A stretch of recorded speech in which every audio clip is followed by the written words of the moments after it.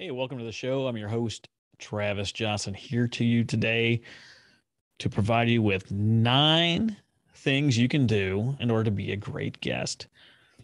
First off, we're going to talk a little bit about what the heck, why be a guest? There's more than 500 million blogs, 850,000 active podcasts, 30,000 radio stations, 1,200 newspapers, 7,300 magazines, and 6,000 digital magazines. What do they have in common? Well, they all need content, and many of them rely on interviews to create content. So why not you?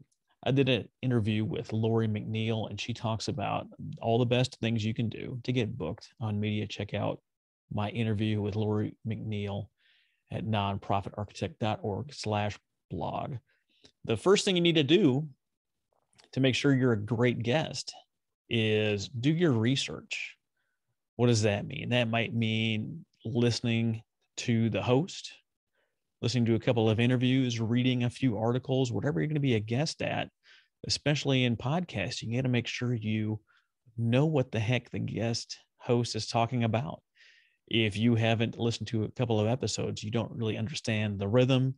You're not sure how the host is going to interact. You don't know if they normally step on their guests or they let them speak fully. Understanding that dynamic and how to play into that really makes a big difference. Number 2, you need to make sure you test your gear, whether it's your microphone, your headset, your Zoom settings. Make sure you go ahead and test all the gear that you have to be successful for the interview. Definitely recommend headphones. That prevents feedback and other extraneous noise if you don't have one. You can go pick up some headphones. Microphone, recommend a dynamic mic from most guest speakers. You can get one between 30 and 60 bucks. The dynamic microphone picks up directionally. It's very great. The condenser microphones tend to pick up all the noises in a room. So if you've got a fan on, if you got something humming in the background, it's going to pick that up. Also, make sure you're not fidgeting. If you're going to use a pen to take notes, make sure the point is already out on the pen and you're not clicking it so they don't hear this sound in the background. Make sure you're not drumming your fingers, fidgeting with things. Make sure you're not making any extra noise if you can handle it. Tip number 3, know their audience, know who their fans are. You need to understand who really you're going to be speaking to. As a podcaster, I speak to startup nonprofits. I know who my fans are and what they need to be successful. I bring on guests that are going to have value for my fans. And as a host, I try to relate whatever my guests are saying to my fans through examples and stories and whatnot. But really understanding who their audience is going to make sure that you can deliver your message. Tip number 4 is to be a storyteller. Yeah, you can run someone through a list. You can run them through the reasons why. But if you can take that and relate it to a story in real life, you're going to be much more successful. Things you might be prepared with is a lighthearted story, a love story, a serious story, maybe your origin story, and really explaining the why behind what you do is going to help their audience connect to you as the guest much better. If you're in the business world, you're going to have client success stories along with personal business stories. I love when my guests share some kind of disaster story, when they did something and it just went poorly and things were coming off the rails. Why do I think it's important to share? A, it makes you more relatable as a guest. B, it says that if you're running a business and you had an event that sucked and was terrible, that you made it through, you are now better prepared to help them with their event or what other type of thing that they're doing. Definitely want to be a storyteller as a guest. Number 5, you want to ensure that you are providing value. Now, about half of my guests provide a free downloadable something or other, whatever's in their zone of genius. Maybe it's business related or whatnot. Sometimes they provide it as a link so they can then collect emails on their side. But you also want to make sure that you're providing the podcast host some value. You want to make sure you're sharing the interview when it comes out. You want to rate and review their show.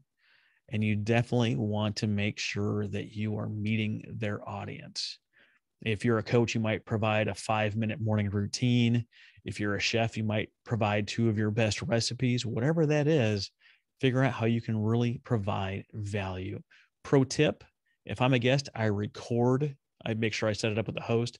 I record my side independently, and I send them the recording. That way, if there's some kind of technical issue or their internet fuzzed out, they would have another recording to then build off of if there's a bad connection. Tip number 6, you really want to nail your message. You want to go on there and sound practiced and confident. You have to understand what your core message is. What's the one thing you want people to get from your interview? And you want to have a call to action.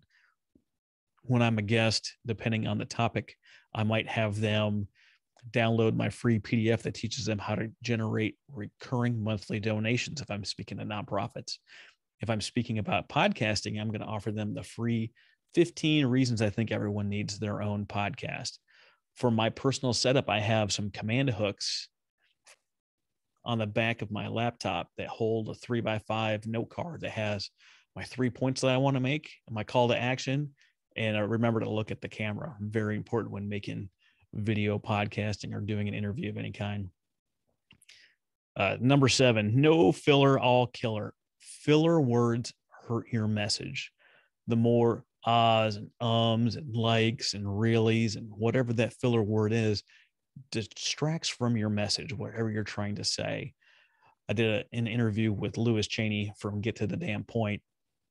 Very hilarious interview, but he talks about an interview he heard. He was in news media for a long time, and getting good stories on the air is just something they fall in love with every day if they get the chance to.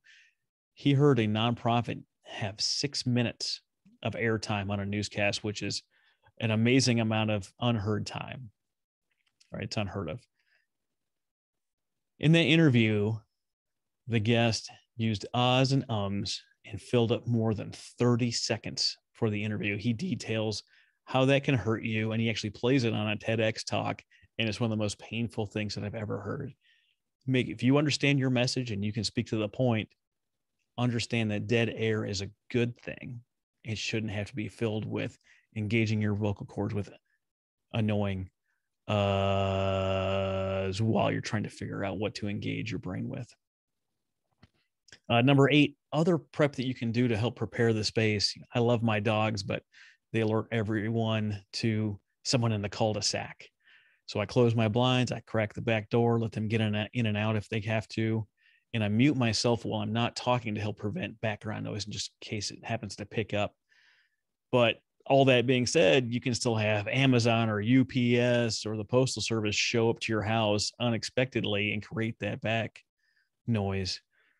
Definitely work with the host to figure out what you're going to do in case something happens. As a host, I usually say, hey, that's great. We picked up some background noise. I'm going to ask the question again, and then they'll take care of that in editing to get that out of there. I make sure my kiddos and significant other are in another room. I have door hangers that say recording in progress. So right now my door is shut. On the other side's a door hanger that if the door is shut, people understand that I'm in here recording. Make sure you're hydrated. Have a glass of water on hand if necessary. It should go without saying. Use the facilities before the interview.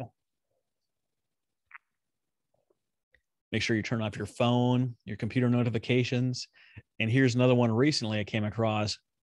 Those of you having a Ring, the little camera outside the front door, the associated chime that's in the house can also be an unmitigated distraction. Make sure the Ring noise is changed or off during your meeting if you can get away with it.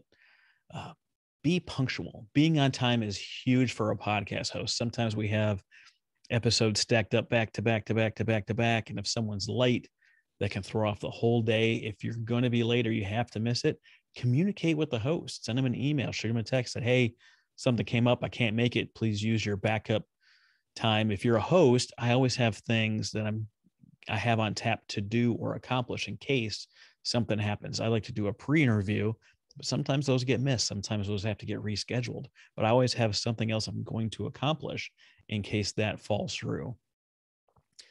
Definitely want to respect the host time and be on time.